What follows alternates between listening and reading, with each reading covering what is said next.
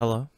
In this tutorial, you'll be learning how to create a new page in the Greyhound pet site and how to organize new pages as child pages. First, log into your WordPress dashboard and on the left-hand side menu, find a link that says Pages.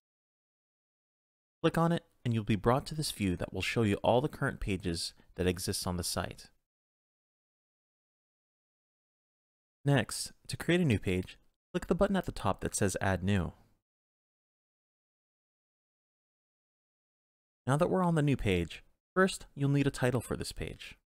For this tutorial, I'll be naming my page Sample Page. Next, we'll be activating the Beaver Builder features for this page. Next to the Text Editor tab, click on the Inactive tab that says Beaver Builder.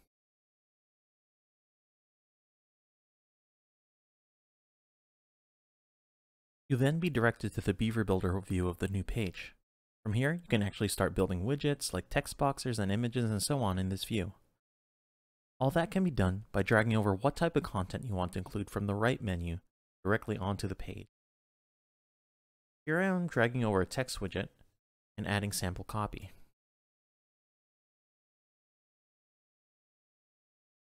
I'm also adding an image by pressing on the plus button to access the right menu again and dragging over a photo box.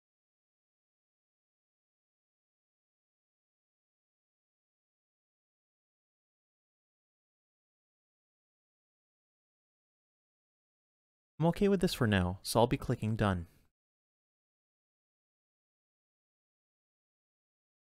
You'll be given a choice to publish this page outright to make it live, or to save it as a draft so it stays private. It's almost always a good idea to save it as a draft until you're completely certain it's ready to be seen by the public.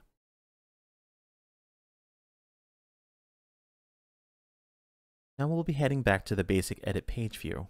At the top gray bar, click on the item that says Edit Page with the icon of a pencil next to it.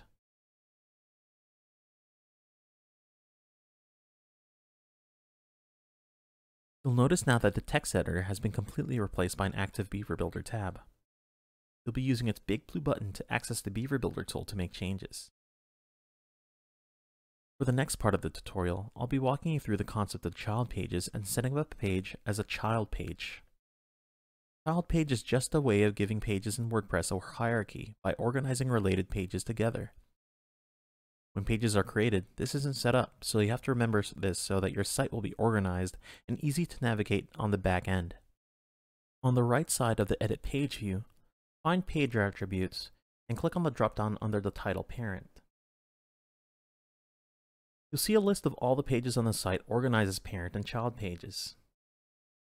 Parent pages are flush with the left side of the drop-down, and child pages are indented. For this tutorial, I'll be making sample page a child of the About section. Next, if the page hasn't been published already, we'll be confirming these changes by clicking Save Draft on the top right. Otherwise, the blue button will also do this, but we'll make it public if it wasn't public already. For this tutorial, I'll decide to update this and make the page live. Now let's check to see it in effect by heading to Pages on the left-hand side of the dashboard.